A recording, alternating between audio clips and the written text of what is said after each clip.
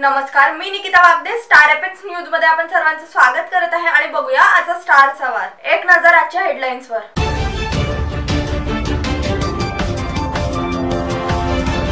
एक शाम देश के नाम कार्यक्रमासह रक्तदान शिबिर संपन्न।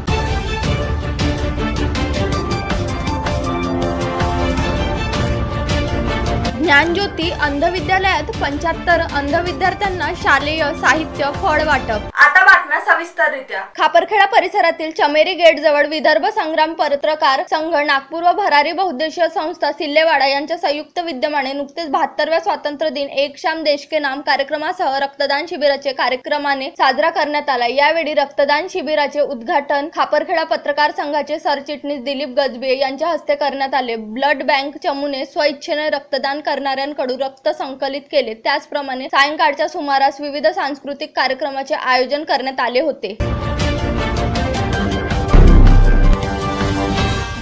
नागपूर अमरावती राष्ट्रीय महामार्गालगत वडधामना ते वानाडोंगरी वडण रस्त्यावर असलेले ज्ञानज्योती अंध विद्यालय वडधामना येथे भारतीय स्वातंत्र्यता मुख्य सोहळा युवा शक्ती पब्लिक सेवा संस्थेचे अध्यक्ष डॉक्टर आशिष शेंडे यांच्या प्रमुख उपस्थितीत डॉक्टर बाबासाहेब व गांधीजींच्या फोटोला माल्यार्पण करून ध्वजारोहण 72वे स्वातंत्र्य दिन उत्साहात साजरा करण्यात आला। वडधामना येथील ज्ञानज्योती अंध विद्यालयात 15 ऑगस्ट ध्वजारोहणाचे औचित्य साधून युवा शक्ती पब्लिक सेवा संस्थेचे वतीने दरवर्षीप्रमाणे 75 अंध व गरजू विद्यार्थ्यांना शालेय साहित्य वाटप करण्यात आले असून वृक्षारोपण करण्यात आले। तसेच स्वच्छता अभियान, रोग निदान व रक्तदान शिबिराचे आयोजन गेल्या 6 वर्षापासून राबवण्यात येत आहे। अंध विद्यार्थ्यांना शालेय आवश्यक असलेली साहित्याची व फळांची वाटप संस्थेचे अध्यक्ष डॉक्टर आशिष शेंडे यांनी या प्रसंगी करण्यात आली। अधिक बातम्यांसाठी बघत रहा स्टार एपेक्स न्यूज स्टार सवार।